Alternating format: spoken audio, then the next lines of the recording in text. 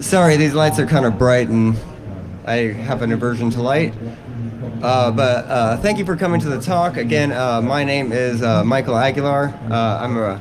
Oh, perfect. Thank you so much. Oh, God, now I can see. All right. Everybody, thank you for coming. Again, my name is Michael Aguilar. Basically, I'm going to give a talk about dysfunctional unity, and I'll kind of touch on what that is and kind of what I'm talking about. So me, myself, I am a principal consultant for SecureWorks Adversary Group. My specialties range in a lot of different practices for offensive security. Again, things like physical security, breaking into buildings, social engineering, basically lying my rear end off to get in that building, adversary simulations, binary exploitations, web exploitations, and also making medical devices play Doom. That's kind of my fun thing to do for medical devices, I guess, when you kind of get area privilege. Free time activities, I do like to read a lot. Basically, if my head is not in a book, it's in another book. I like to practice my offensive coding skills. Again, you know, things like AV bypasses, AMZ bypasses, things that you'll actually be using in the field that I use pretty much all the time. I like to, again, read constantly, but again, free time to blow off stress, a lot of cycling, running, swimming, just basically kind of gets the heart beating because I like to break into buildings, so I figure that the better I take care of myself, the more I can keep doing this as a profession. I also like to get tattoos, it puts me to sleep, and I am a fan of very fast, loud music. So, going over, let me take my glasses off. It's actually a first for me. What is dysfunction that I'm talking about and how it applies to what I'm speaking about with regards to the medical device topography and vendors and, I should say, medical device manufacturers and the FDA and the governing people of that. I'm also going to talk about a few wars that are basically been won through attrition when trying to release CVEs. And also some of the lurking dangers of interconnected medical devices, some of the things that we kind of need to be looking out in the future, and my theories on a brighter future of how we can actually start doing more things to actually be secure with regards to deploying these items in secured infrastructure. So, when you think about dysfunction, I put this here because obviously, if you're thinking about dysfunction, this is one of the most dysfunctional families that we've seen in America. I'm not going to lie, the family that I'm talking about seems to be one of the most dysfunctional families in America. And this is, again, between the tester, the MDM, and the federal government in the way that they manage these things. So according to the Merriam-Webster dictionary, again, what is dysfunction? It can be described as an abnormal or unhealthy interpersonal behavior and interaction, again, with a group. So again, the groups that I'm talking about are security researchers, the manufacturers that make these devices, and the rule makers who actually enforce the rules that are supposed to be applied to these devices as they're ingested into our internal infrastructure. Now, basically, these groups are all separated entities that should normally be able to work cordially together in a standard format. Occasionally, though, the conversations between researcher and, like, say, the person you're trying to work with to release a vulnerability, the manufacturer, it turns a little bit different. Again, they have a different idea, an ideology of how things should work in their topography versus the actual researcher and the, you know, nuts and bolts person who actually does the exploitation on these devices. Again, you know, us as researchers, when we do these things, we're using techniques and skills that we've, you know, done again and again with proven track records, you know, to show the range of the exploit that we're actually deploying on this. But the issue that I'm running into is that the guidelines that are being set forth by federal governments, the FDA, are namely just recommendations. They're not really hard rules. The hard rule is that if you have a device with vulnerabilities, they won't sell it in the domestic market. But in order to get there, they give you guidelines. You should do this. Not you need to do this, or we'll like, cut you out. It's you should. And a lot of people use this to their advantage because, again, they're not making the smart choices that they need to make in these devices to deploy them into a critical infrastructure. Now, the other issue is that what happens when there is an impasse between a researcher and the MDM that you're trying to release the CVE with? Who plays that neutral third party? A lot of times, the MDMs themselves will actually be their own CNAs, which makes it so that they actually release their own CVEs. Now, the problem is that when you're arguing something between somebody who actually does it and like the person who's making it, they can just keep stalling and stalling and stalling, and then eventually you'll just give up because you don't want to have to wait like 6 months, a year, 2 years, 3 years to put out a CVE. And honestly, to tell you the truth, I don't even care about the CVE. I'm just trying to get the stuff fixed in the product because obviously I saw it, I experienced it, I exploited it. And if I can do it, then somebody else can. And it's, not me who I'm worried about, it's other people who are going to be attacking our infrastructure that is my main concern. Now, again, my feeling is that, again, reporting telemetry that I have turned in, again, regarding findings and stuff that is being ingested by the FDA is not really fully understood to the full of its capacity. A lot of times you're turning in a report with some somewhat critical and questionable flaws, but the project will still be accepted and acknowledged by the FDA and then later sold in the domestic market. What happens, and to be able to get to that point, I have no idea because, again, I don't work for a manufacturer. I'm just the consultant that does the test. But the main issue that I have is, again, these major vulnerabilities and these classes of vulnerabilities that can potentially kill somebody or the entire hospital are getting passed through. And I have no idea how this is getting from A, me, B, report, to C, you're accepted to your 510K. This does not make any sense to me.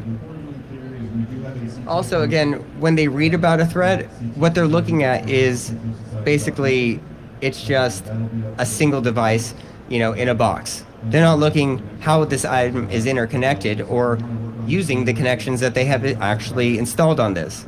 You'll notice a lot of medical devices are almost legacy devices with an ESP32 or some other device to allow a networking stack to be able to transmit this data back and forth. I mean, we're talking about a single device, right? It's just one device. What's going to happen? And that's the main thing, is that when the companies look at these exploits, these things that I turn in, they're like, oh, it just happened on a device. What's going to happen? Again, one is that these systems, again, are interconnected, meaning that they are connected to a hospital.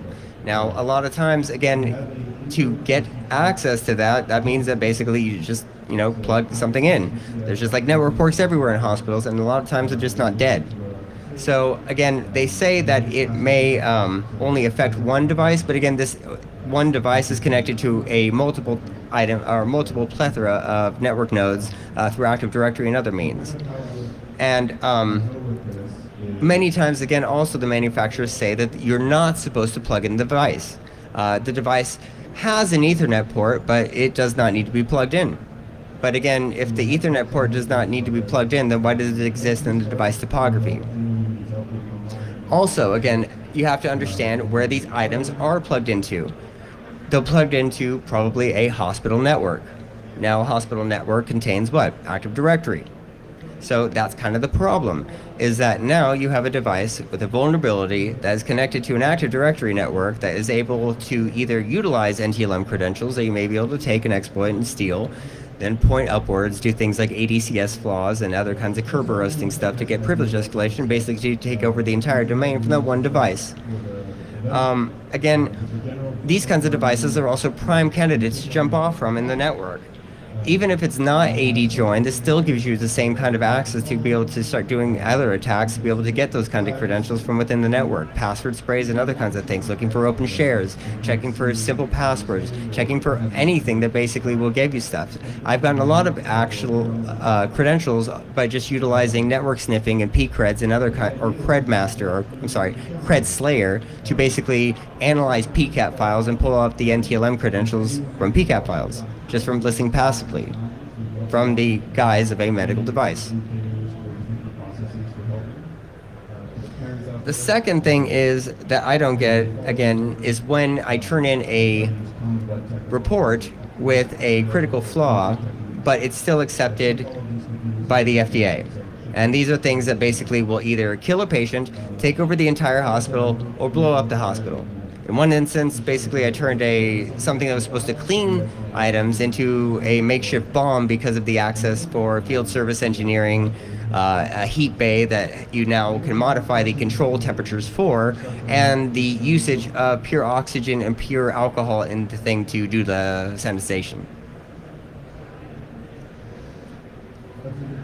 Now, this leads to kind of how I expect things to kind of go in the future, which is I hope that the FDA and CISA is looking towards offering more and more support by hiring people that actually understand kind of what's going on. That's kind of like 9/10 of the problem, is that the people who are reading this don't understand that NTLM theft is bad, or that you can actually get domain admin from a lower privileged user. It's just like they look at it and they're like, okay, there's a flaw and you quote unquote remediated it, or you have a justification to say that you should be passing credentials in clear text or whatever the hell happens that gets them these passes. What happens, I don't know, because again, I am disconnected from this process. But if anybody has insight into how that happens, please, I'll be right there. Just let me know what's going on.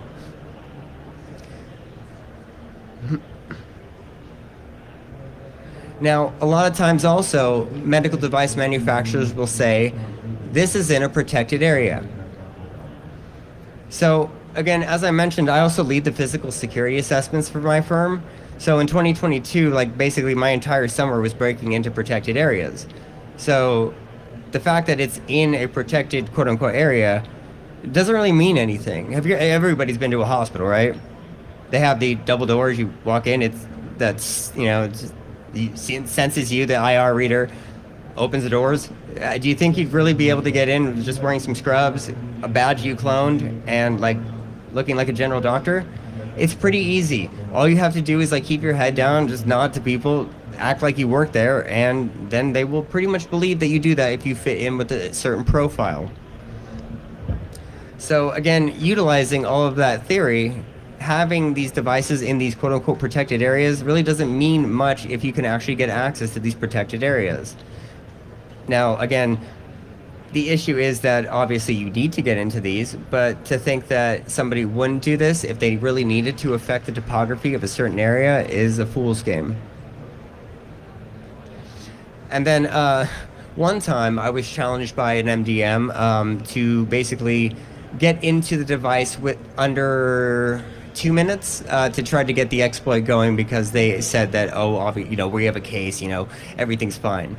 Cases don't matter. Again, if you have a case, that's fine, but basically you need an alarm on it to sound if you want to make that protected, and that's as per the FDA. So my record for actually opening and exploiting a device in a case was less than 2 minutes. So basically, you open the case, I had a bunch of screws flying everywhere, did the exploit, got the shell, closed it back up, and then we're all good in under 2 minutes. So I only needed 2 minutes on door to be able to get that exploit out the door and then get code execution, and then now I'm system on the thing that's going to be cutting people up.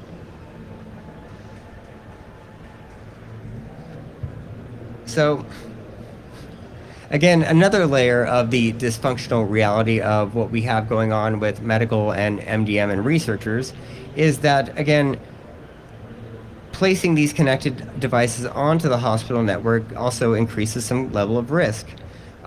If it's not meant to be connected onto the network, then again, I still don't know why they put networking on these. Most of the time what I hear is that the developers for the boards are just utilizing what's there. And sometimes that has Wi-Fi. They just don't know how to disable it, or they will just leave the chip on there. And that's the kind of aspect that I hope to see in the future change, in that, again, if it's not needed and if it's not supposed to be plugged in, then don't keep the stuff in there.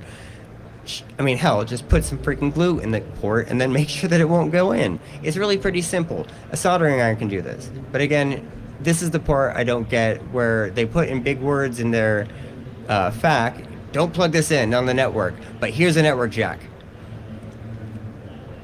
Also, hospitals themselves are dealing with with a ton of issues right now.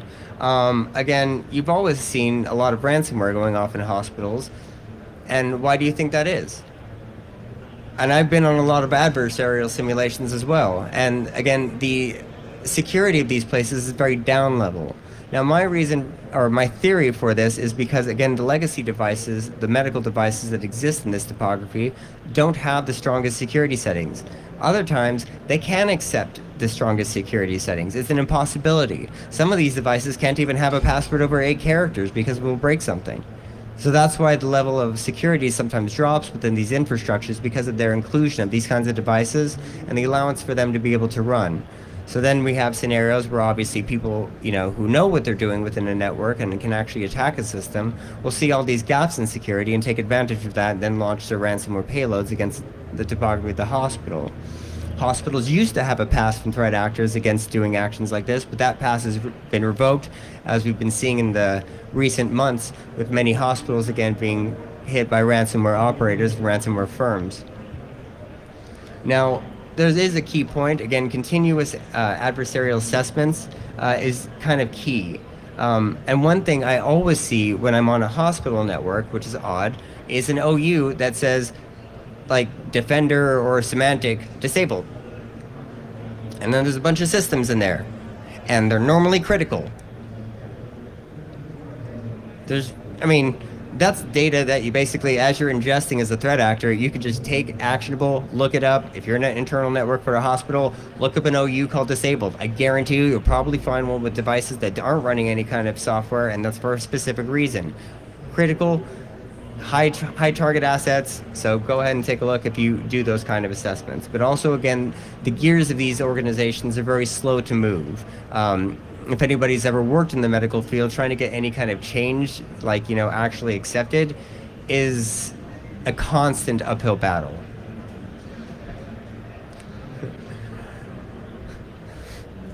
So, again, there is a way out of this, and that's, again, getting good goal-based offensive testers actually doing the tests for these.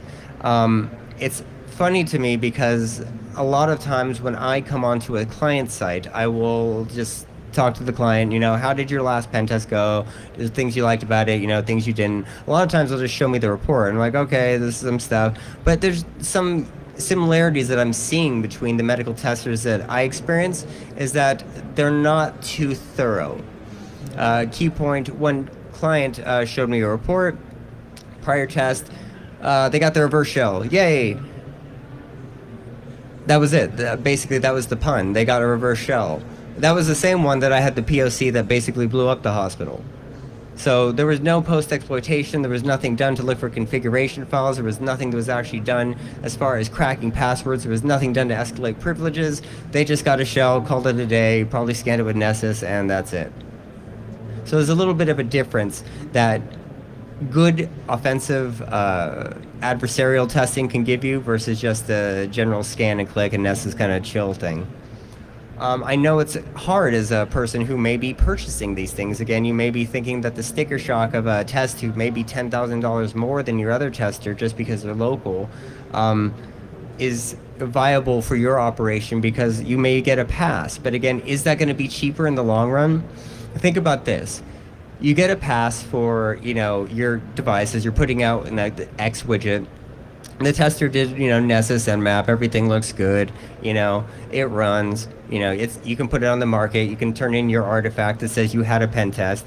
But is that really going to be cheaper in the long run if that device gets found to have a critical flaw in the field where possibly it could probably kill somebody, and then somebody tries to publish that, and then you have to take it off it with the recall, and then you have to put it back on and submit another 510K? The cost, again, comes up a lot more when you have to do that versus if you just do it right the first time and go with somebody who, say, has a, valid reputation for testing these things, has a body of work or something, So when you're doing these kinds of choices for your testers, just kind of research, what they have as far as skill sets, and just make sure that everything is a thorough check versus just a reverse shell and we're done.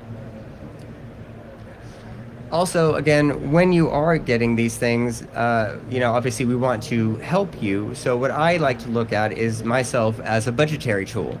The harder I hit the system, that's more money that you get in your pocket for budget. So basically, again, I like to look at myself as a kind of a force multiplier. Now, again, wars run through attrition. I've had a lot of open discussions with some medical device vendors, but my hopes are that, again, we can kind of work together in some kind of uniform fashion. I'm kind of tired of people trying to sue me for no fucking reason. So the sooner that they start to wake up and realize that I'm doing this shit for free at like here, they should accept these things and actually try to work with us versus trying to sue us with litigation, because I don't care about your stupid binaries. Again, case in point, last time I tried to release a CVE, there was Group A, there was the first group who was very receptive, everything worked fine. There was Group B, they didn't get anything. We talked. We came back, we talked more. They had no understanding what the physical vulnerabilities were going on. They just basically said one guy was screaming, I have a screwdriver, I can break into fucking anything. I'm like, I don't even know what the hell's going on with you, sir. You must be having a bad day. And then you get an email saying, I need you to affirm in writing and certify that X, Y, and Z. That comes from the law department. That's not from the person that wrote it. So again, I know what's coming next in that order. So again, I think that hopefully under some time we can actually work together in a cohesive manner and kind of all get together and maybe have beers afterwards. Also, wars run through attrition, and this is my view of companies that write their own CVEs. Again, it's kind of hard because if you write the CVE and I'm the researcher, who do you think is going to be the neutral ground? There's no neutral ground. I write the CVE. This is what's going to happen. Here's the severity. Nobody's understanding what's actually going on. And again, does this feel like neutral ground? If you make the CVE and you have to argue with the same people that are the owners of this project, and you basically cannot go off of anything. So this is not neutral in my opinion. Again, healthcare is very expensive. So again, we need to make better decisions when we're connecting these devices on the interconnected space. So again, the better we do with making the smart items more secure, the better we'll be in the long run. We'll have less ransomware and less issues kind of plaguing us with regards to severe vulnerabilities in medical devices. Also, one thing of note with genetics, don't go away just handing out your genetic data to all these random places, because it's kind of hard to change your genetic sequence. You can change your driver's license pretty easy. You need a CRISPR and a lot of time and effort to change your DNA. Again, we can do better. I feel as a group, we can all kind of hopefully come to some kind of agreement that says hey, guns down, let's just actually start working together. But that's going to be in the future when, again, we actually start realizing that these items are critical assets. When you release a CVE for a medical device, guess who also notes the CVE? CISA, because it's critical infrastructure. So the more we start looking at them as critical, the more that these manufacturers hopefully will start actually making the smart decisions. Now, mind you, I know that they know that they're critical because they're Class 2 and Class 3 medical devices, but necessarily criticality, I think, differs in our opinion of things. Let's see. Okay, cool. I got one example. Okay,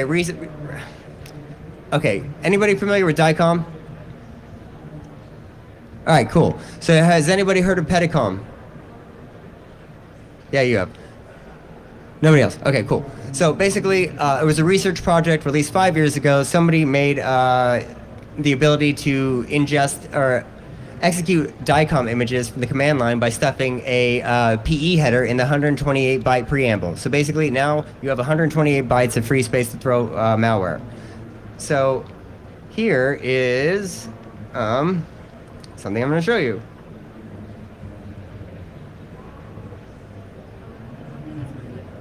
All right, cool.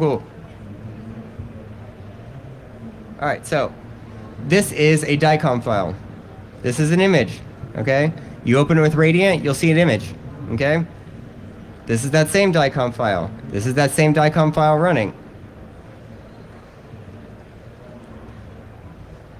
Let's see, and, well, a second ago, oh, that's why, no network, huh? Funny. Damn it. Sorry. So basically, the whole long story is you can actually execute these images from the command line and you'll get a reverse shell. I'm not going to tell you how because I have tooling to do this, and the issue is that the researcher who originally released this did not release a POC. Now, the other issue is that antivirus engines have a hard time scanning these types of files. Reason being is, again, it looks like an image. It opens like an image. In all purposes, it is an image. If you open it up with a DICOM viewer, it will open up and show you the actual image. So that's the issue, is that you lose no file integrity, the image is still intact, and now you've chucked 128 bytes of malware and you'll get a reverse shell. If you would like to talk more about that kind of thing, I'll be in the Biohacking Village doing this to multiple people who ingest DICOM files. So it's going to be an interesting time, but necessarily, again, you can take theoretical research and turn it into actionable data. So now I have a project that, again, shoves malware into DICOM images, and due to the way that you have to keep these images, they'll now be on disk for about 5 to 10 years because of rules with deletion. Also, there's a worm that will overwrite all of the headers for all the other files that are DICOM in the same directory and basically make them do the same thing. So enjoy that.